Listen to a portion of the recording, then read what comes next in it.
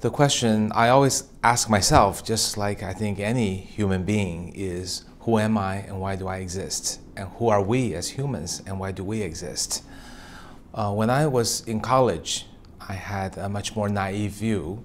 I was very much into computers, artificial intelligence, and I thought it must be the case that I'm destined to work on some computer algorithms along with my colleagues, figure out how the brain works and how the computer can be as smart as the brain, perhaps become a substitute of the brain, and that's what artificial intelligence is about. So that was the simplistic view that I had, and I pursued that in my college, in my graduate years. I went to Carnegie Mellon, got a Ph.D. in speech recognition, went to Apple, SGI, Microsoft, Google, in each of the companies continuing to work on artificial intelligence, thinking that was the pursuit of how intelligence worked, and that our elucidation of artificial intelligence would then come back and tell us, that's how the brain works, we replicated it, so that's what intelligence is about, and that must be the most important thing in our lives, that is our IQ, our ability to think, analyze, predict, understand. All that stuff should be explicable by replicating it in a computer. I've had the good fortune to have met Professor Minsky, Professor Alan Newell, Professor Herb Simon, and my mentor, Professor Raj Reddy. All of these people had profound influence on the way I thought. And I think it's consistent that they were too pursuing the understanding of intelligence. And the belief at one point was that we would take the human intelligence and implement it as rules, that would have a way to act as people if we told them the steps in which we go through our thoughts. For example, if I'm hungry, then I want to go out and eat. If I have used a lot of money this month, I will go to a cheaper place. A cheaper place implies McDonald's. At McDonald's, I avoid fried foods, so I just get a hamburger. So that if then else is the way we think we reason, and that's how the first generation of so-called expert systems or symbolic AI proceeded. I went on to learn that, and I found that it was very limiting, because when we write down the rules, there were just too many. There was a professor at MCC. His name was Doug Lennett, one of the smartest people I know. He proceeded to hire hundreds of people to write down all the rules that we can think of, thinking that one way will be done, and that will be the brain. And at Apple, Microsoft funded his research. He wrote down all the detailed rules. I remember visiting him. He was showing me all these variants of flowers and understanding of what type of a flower this was and which flowers had how many petals, what colors. And it just turns out, I think the knowledge in the world was too much to possibly enter, and their interactions were too complex, and the rule-based systems, that engine, we really didn't know how to build it. So that was the first wave. People got excited, thinking we could write rules, and that completely failed, resulting in only maybe a handful of somewhat useful applications. And that really led everybody to believe AI was doomed, and this was not worth pursuing. I was fortunate to have been with the second wave, and that was my PhD work at Carnegie Mellon. And the work was, what if we used some kind of statistics or machine learning? What if we collected samples of things and trained the system? So samples of speech to train the different sounds of English, samples of dogs and cats to train recognition of animals. And those resulted in pretty good results at the time. And my technology used in my PhD thesis was called hidden Markov models. It was the first example of speaker-independent speech recognition system, which was used and is still in many of the products. If you use Siri or the Microsoft speech recognizer, there's still hints of the work that I did carried over by people who licensed to work or work on the team. And these technologies were used in computer vision, computer speech, and I did that work at Carnegie Mellon in the 80s.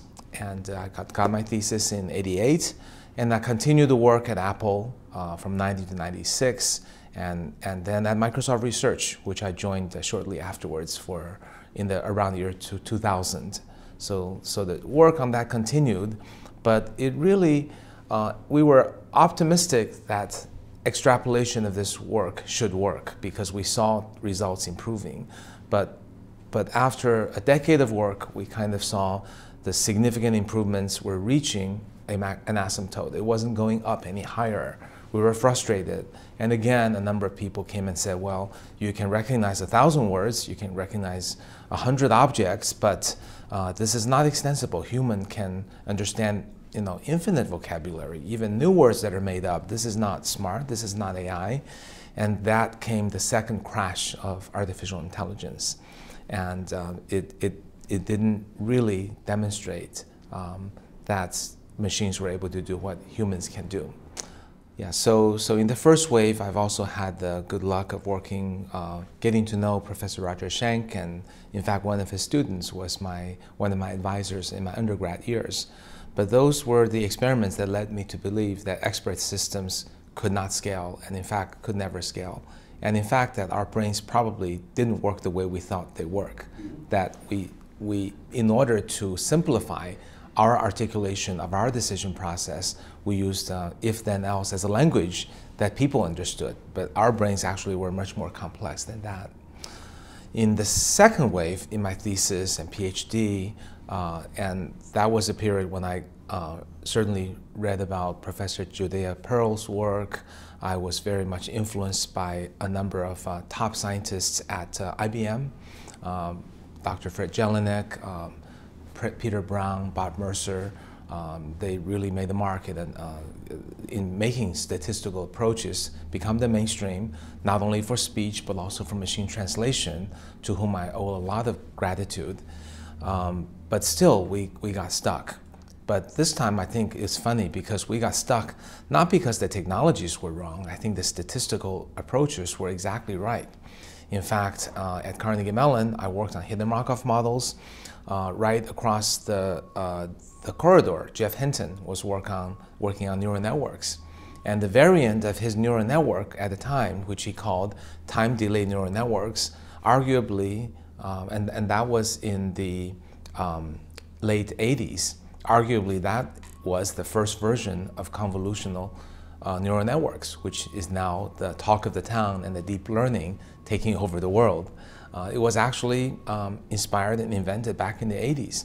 But why did that wave of statistical and neural net-based machine learning not take off?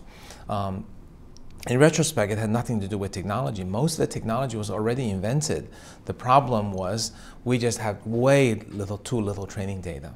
So our brains actually work completely differently from the way these deep learning machines work. In order for deep learning machines to work, you have to give it many orders of magnitude more training data than humans are used to. Humans can see maybe tens or hundreds of faces and start to recognize people. But these deep learning neural networks would love to see billions before becoming really good. Of course, once they become really good, they're better than people. So that is the caveat, is that back in the 80s and 90s, we simply didn't have enough training data, nor did we have enough compute power to push these almost discovered technologies to the extreme. Yeah, so Google was the company that really began to realize in order to do search, you needed a lot of machines. You needed them to be parallel. And then Jeff Dean and other people at Google found that once you had those parallel machines, you could do more than search. You could build AI on top of that. Then they found, well, to do AI, you really needed specialized chips to do those well. Then came NVIDIA's GPUs, and then Google did its own TPUs. So it's all an interesting progression. Little bit of a fortuitous incident that Google chose to do search, and search needed servers, and they had Jeff Dean, that evolved to today's architecture of massively parallel GPU or TPU-based learning that can learn from a lot more data from a single domain. So new technologies developed based on this massively parallel machine learning architecture built on GPUs and new accelerators. So more and more people were able to train face recognizers, speech recognizers, image recognizers, and also apply AI to search and prediction. Lots of internet data came about. Amazon uses it to help predict what you might want to buy. Google uses it to predict what ad you might want to click on and potentially spend money. And Microsoft uses it. In China, we have Tencent, Alibaba, and many applications are coming about based on the huge amount of internet data. So at the same time, technologies were progressing. Jeff Hinton, Yann LeCun, and Yoshua Bengio were the three people who continued to work on neural networks, even though in the early 2000s, they were kind of not in the mainstream anymore. In the 80s, that was a novelty, some breakthrough statistical work. Then looked like those didn't scale. Then funding agency abandoned them. Conferences stopped accepting their papers. But these three professors kept at it with small amounts of funding to refine and develop better algorithms. And then more data came along. And then they found that actually there are new algorithms, sometimes called convolution neural networks, called deep learning, and also some variants of the work related perhaps to reinforcement training, transfer learning. These set of technologies emanated from these three professors, began to blossom in the industry. Speech recognition systems were built by top companies that are beating human performance. Face recognition companies, the same. Image recognition, and that has e-commerce implications, speaker user identification. It was applied to internet data, higher prediction for Amazon, making more money in the process, better predictions for Facebook in terms of how to rank your newsfeed, better search results from Google. So this was getting broad adoption. Deep neural networks were started to get used in Google in the late 2000s, and in the last 7 or 8 years, it blossomed to reach almost everywhere.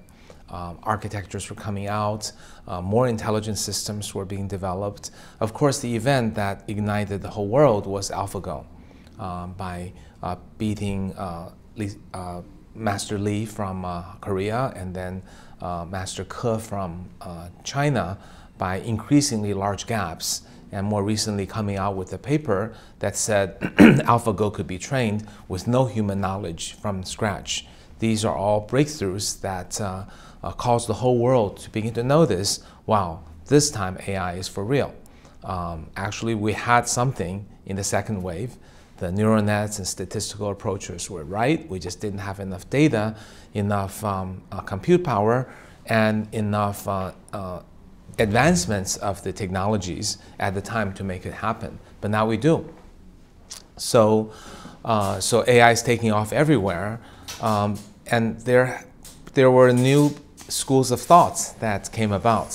One set of people started to project back at our original question, who are we and why we exist? And these people make the extrapolation that because AlphaGo was able to improve itself exponentially over the past 2-3 years, if we push that to other domains, we're going to have machines that will be super intelligent, that could either be plugged into our heads and become our human augmentation, or they'll be evil and take over mankind. So I want to just shut down that train of thought. That's just inaccurate, because today's AI, as advanced as it is, as much as AI is doing a phenomenal job beating humans in playing games, speech recognition, face recognition, and then later autonomous vehicles, industrial robots, yes, these will all happen, but these are going to be limited in the following ways. Today's AI, which we call weak AI, is really an optimizer based on a lot of data in one domain that they learn to do one thing extremely well. So it's a very vertical, single task robot, if you will, but it does only one thing. You cannot teach it many things. You cannot teach it multi-domain. You cannot teach it to have common sense. You cannot give it emotion, and it has no self-awareness, and therefore no desire or even understanding of how to love or dominate a human being. So all the dystopia talk, I think, is just nonsense. It's too much imagination. We're seeing AI going into new applications in what appears to be an exponential growth, but what that really is an exponential growth of applications of the mature technologies that exist. And that growth will be over once we develop all of them. And then we have to wait for more breakthroughs for further advancement of AI. But you cannot predict further advancements. If you look at the history of AI, the deep learning type of innovation really just happened one time. So this is once out of, since 1957 till today, this is one time out of 60, one time out of 60 years that we have one breakthrough. You cannot go ahead and predict that we're going to have a breakthrough next year, and then the month after that, then the day after that. That would be exponential. Exponential adoption of applications is for now happening, and that's great. But exponential inventions is a ridiculous concept. So the people who make those claims and who claim singularity is ahead of us, I think that's just based on absolutely no engineering reality. Today's AI only does one task at a time, and it's great as a tool. It's great to add value. It's great at creating value. It will replace many of humans' job tasks and some of human jobs. That is really what we should think about, and not about this grand, strong AI where the machine is like human and can reason cross domains and have common sense. That is not at all predictable from today's progress. Might it happen someday, 100 or 1,000 years from now? I suppose anything's possible, but I think we should probably focus our energy on what is here today. And what's here today is the super optimizers that can do a better job than human in picking stocks, in making loans, in doing customer support, in doing telemarketing, in doing assembly line work, in doing assistance work, in doing brokers work, doing paralegal work, and better than humans. And they taking those over and freeing human time and letting us do what we really love and what we do best. I think that's the opportunity of a lifetime, not this dystopia of computers becoming super intelligent. Yeah, so I'm currently working on venture capital. We're working with startup companies, and we think we see a lot of progress in the results by just taking the already well-proven algorithms and applying them to real-world problems. So I think we're now at an age of really all the fruit trees have blossomed. There's so many low-hanging fruits. I think that we should maximize our opportunity by taking each one to create value. We don't really need, in order to create value, we don't yet need new advances in science. So I think the scientists should go off and invent the next better than deep learning algorithm, and we in the product entrepreneurial venture space should maximize value. And that value is tremendous because it will eventually replace all of our routine tasks and do so better than people, and creating so much value for the society. Yeah, there have been a number of studies. I think you can look at McKinsey and Goldman Sachs and PwC. They've all talked about AI as today's technology without new inventions applied to finance, hospital, government, and education and all kinds of areas in creating a lot of value, because we'll be able to do many of the historical things much better than we do, and that there is basically the algorithm running on just electricity will outdo people in all of these tasks. So whether you look at it as increasing the value chain or replacing the human routine work, the amount of value is tremendous. These companies are predicting, 15, 20, 30 trillion dollars of value in the next 10 to 15 years. So I think that makes it a very exciting area to do investment, to do entrepreneurship. But I think we need to come back and think about, okay, suppose we build this really smart paralegal system, this system that can write better than the reporters for short articles, or this loan officer replacement program, or the assembly line, or the receptionist, and so on. Well, what happens to the people who are in those jobs? I think in an abstract world, if we were to reconstruct world from the scratch, I think we'd be very happy human beings, because we have machines do these repetitive and routine tasks. We can then elevate ourselves to be thinking, inventing, creating, socializing, having fun, getting hobbies. It would be an amazing life. But I think we're all going to face a very challenging next 15 or 20 years when half of the jobs are going to be replaced by humans, by machines. And humans have never seen this scale of massive job, this decimation. Industrial Revolution took a lot longer. And the Industrial Revolution created jobs while it replaced jobs. So when it took artisans, months, a few artisans months to create a car, an automobile, and the assembly line allowed that to happen in a fraction of the time by dividing the work into little chunks. Some jobs disappeared, many jobs were created, car prices came down, and then the job employment rate actually went up. But artificial intelligence is different, because when we make a loan officer that decides whether to give someone a loan or not based on purely quantitative information, that loan officer will be better than 99% of all loan officers out there. So, and they will be replaced outright, because it is a simple, single domain optimization problem. Feed everything we know about the person in, and out comes the likelihood of repayment versus default. That rate is a quantitative computation based on a huge amount of data that no human can possibly match. So the people in those jobs will be out of jobs and have to do something else. Same with security, with paralegal, with accounting, and even with reporters and translators. I mean, we're seeing speech-to-speech translation work, as well as amateur translators now. Not yet at a professional level, but good enough for travel.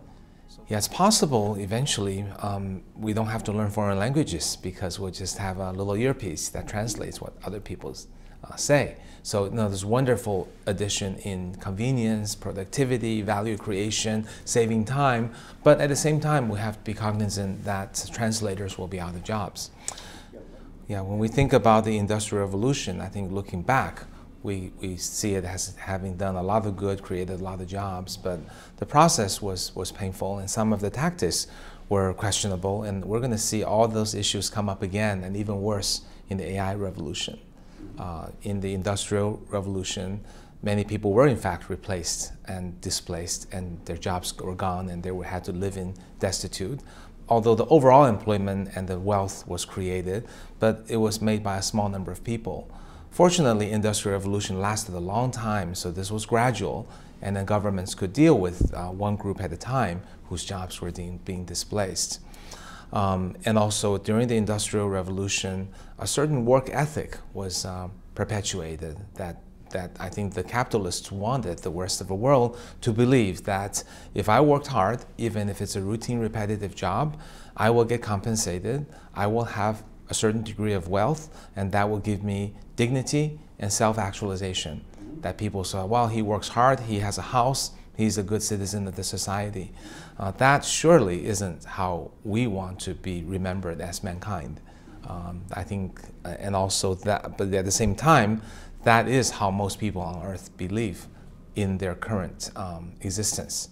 And that's extremely dangerous to have now, because AI is going to be taking most of those jobs that are routine and repetitive. And it's not just an issue of some people losing jobs and not getting a salary.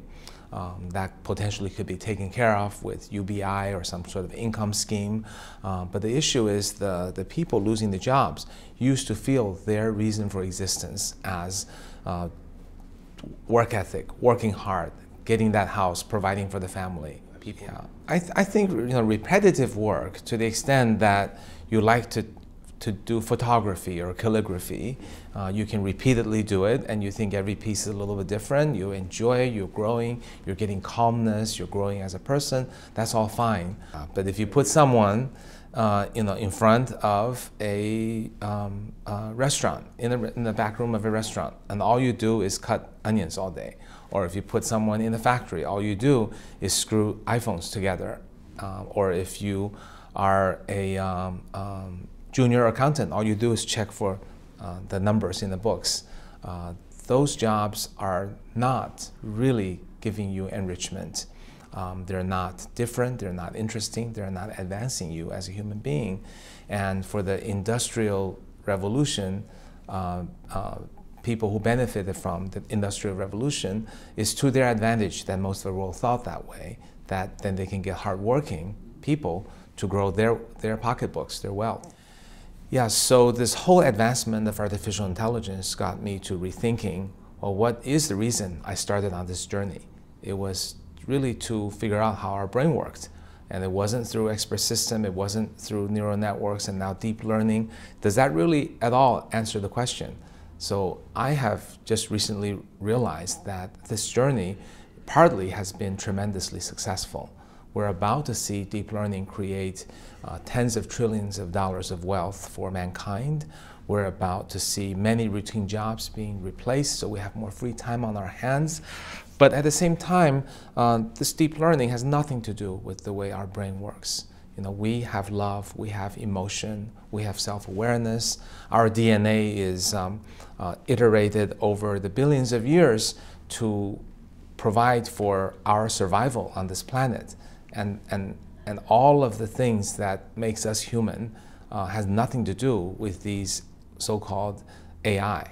And when we say narrow AI, the AI that's optimizing, that's really all it is. It is a machine, it is a tool. Even if it's driving us around in an autonomous vehicle, it is not intelligently thinking, and it is not at all able to reason with common sense.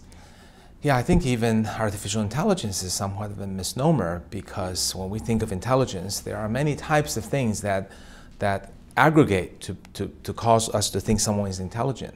If someone does only one thing extremely well, do we really call that person intelligence? If they can't explain why they did what they did, other than knowing the most probable stock to buy today is this stock, that all they know is we should not loan this person money because the default likelihood is 23%.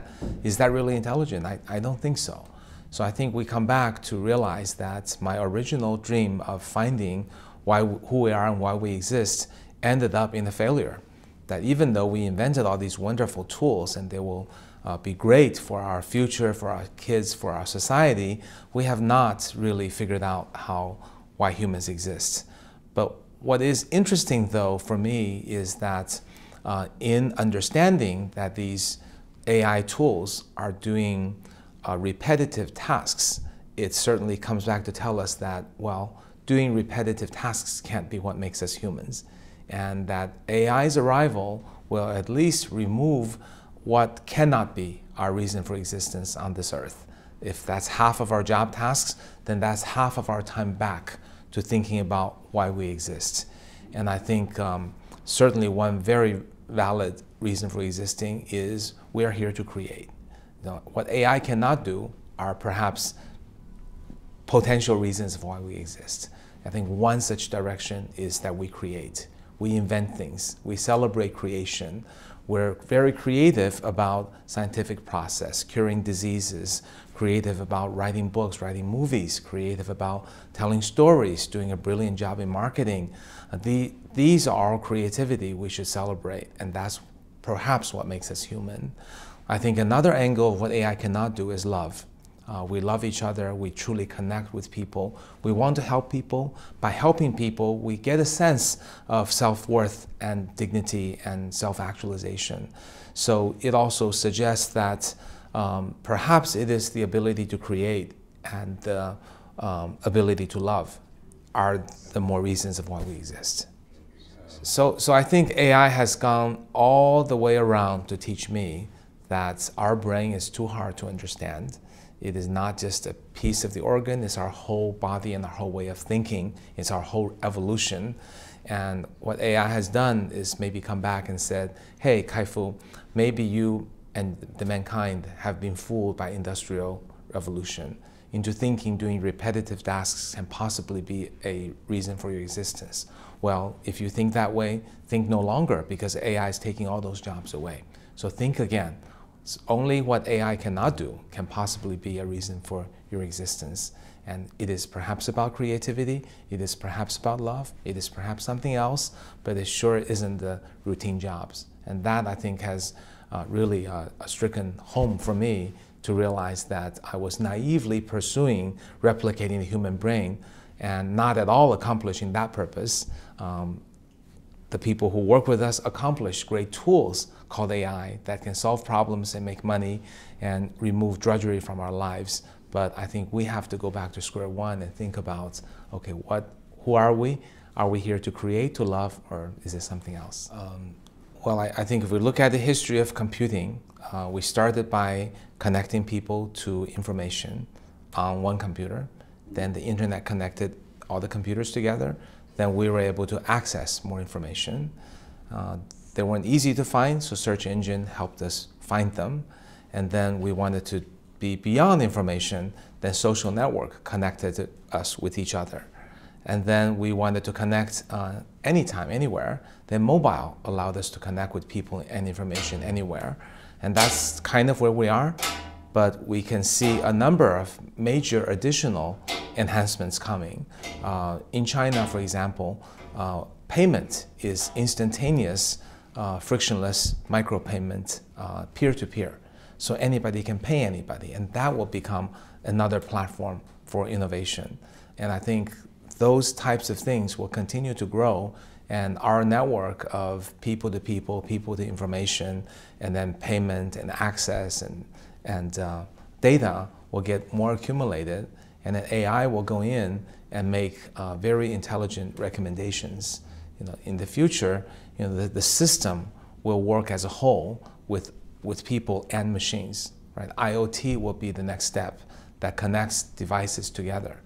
IoT has been talked about for a long time. They really haven't yet taken off, but because I think in the short, near term, we can already anticipate smart microphones and video cameras can aggregate the content and make very intelligent predictions about traffic, about people, about what they want. Imagine, when we're online, our cookie tells the Amazon what we looked at, what we bought, and what we didn't buy, and that's used to feed Amazon's intelligence about what to recommend and sell to us. In the already not even future, today already, there are stores, Amazon Go here, and there are stores in China that have cameras that will know who has entered the room, who has picked up what product, who has bought what product, and those will come back to become a very powerful profile that integrates online, offline. So essentially, we're looking to a future where everything about us, online and offline, will become profiles, will be used to give us convenience. It will be the next big step towards trading privacy for convenience. Some people won't be comfortable with it, but it's an eventuality that probably cannot be avoided. Social networks, I think, will also grow to be more real name, tractable, and accountable. And also the data from it will generate a lot of value. So I think all of this is going towards people and devices getting connected, data being extracted to create intelligence. That intelligence will deliver convenience and value to the user. And this is at the expense of those of us who want that convenience will need to trade our privacy. And this is an interesting question, but I don't think most people can really say no to it. As we think about all the benefits from AI, there are a number of issues one needs to be concerned about. One issue, as I talked about, was the job losses and how to deal with that. Another issue is the haves and have-nots. The people who are inventing these AI algorithms, building AI companies, will become the haves. The people whose jobs are replaced will be the have-nots.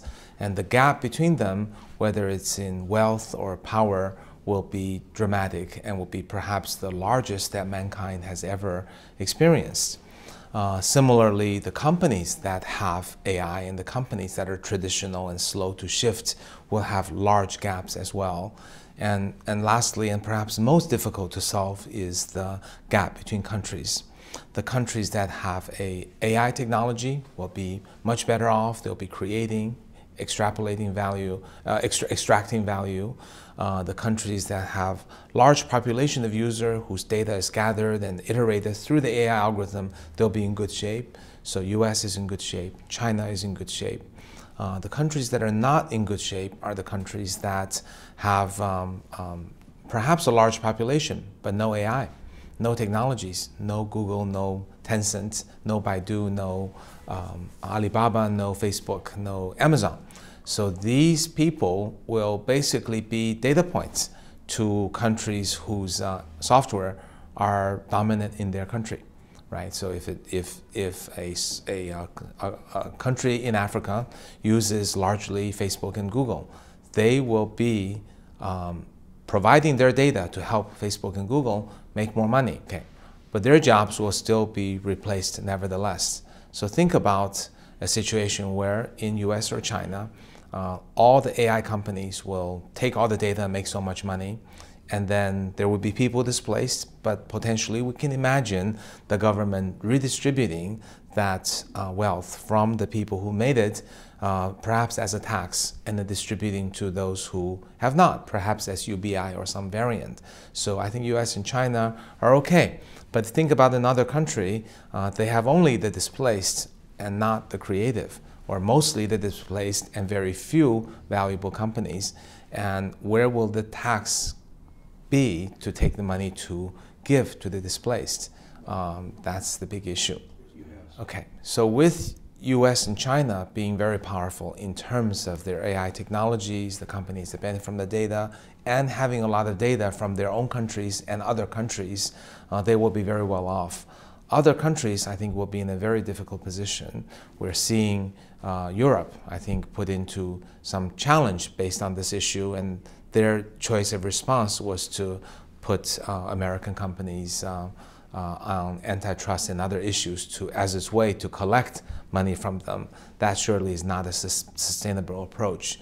There will be poorer countries in developing and underdeveloped world who used to have perhaps an ambition and aspiration that they will too be like China, using lower cost labor to win business in manufacturing and eventually getting to the developed country path. But that dream is probably no longer feasible because AI and robots are the ones making the new machines. So the low cost labor in a country that may have propelled China from a poor country to a relatively wealthy country, that formula is no longer available because AI and robots will be doing the manufacturing and the labor work. So the large population that was China's asset to its rise will become a liability to many countries. The larger the population, perhaps the worse off you are, unless that population has a significant enough percentage that can create value, can build AI, can build companies, and can make money. So this global geopolitical future is very worrisome because you might have some countries having no choice but to become a vassal state to US or China. Basically, you got my data, I will do what you want, and you help me feed the poor people. That would be one very direct way to describe a very worrisome outcome.